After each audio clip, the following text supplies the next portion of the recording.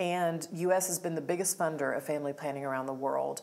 And contraceptives, having voluntary access to contraceptives for a woman means that she can time and space her births and her pregnancies, and it can help lead her out of a cycle of poverty. But when you put a zero in the family planning budget, you are the opposite of helpful. Have you had the opportunity to talk to him about this? I have. What was the response? I think the response that I got in person was different than the public action that was taken.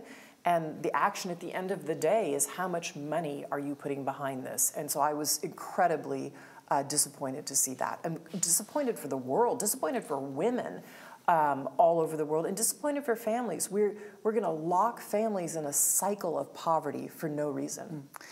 There's a big change going through the Western world now with the Me Too campaign, and it has affected Sweden profoundly. Me personally, everyone personally, I think too. And do you think you can use that power to affect the lives of women and children in other parts of the world as well? I think we have to use that power. And I think what you're hearing is a cacophony of voices from women saying, no more, no more.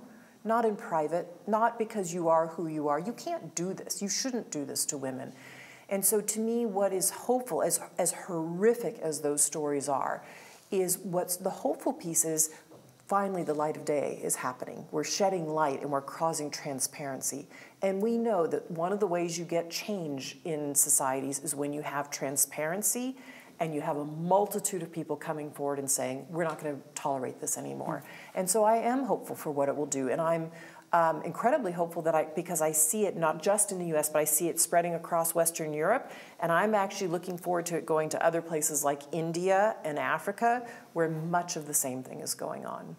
This change, or the voices sort of came through because so many people, so many women shared their stories, and so many dared to be personal. And you have been personal in other areas, like with the family planning, for example, talking about contraceptives.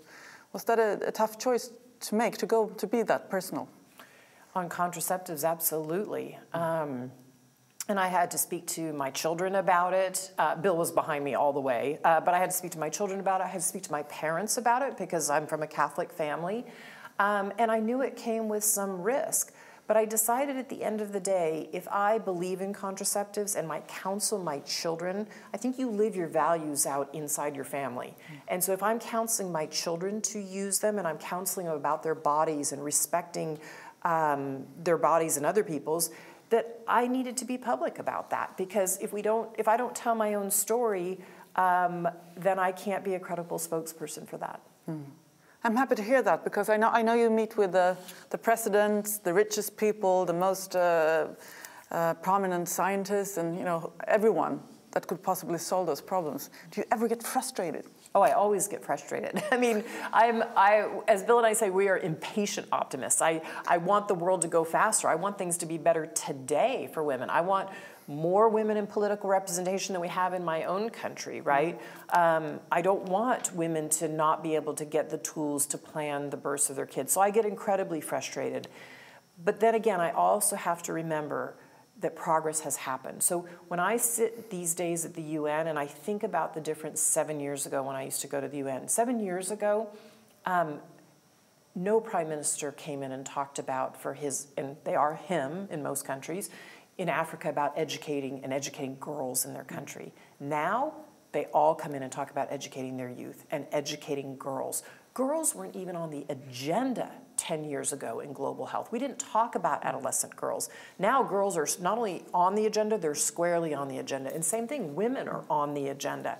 So we are definitely making progress. And until you do that and you're serious about it and you collect data, then you start to invest. And I'm seeing the world invest. So I am optimistic things will get better. Well, thank you for taking your time, and you're a true role model and a great force in the world. Thank you. Thanks for taking the time with me.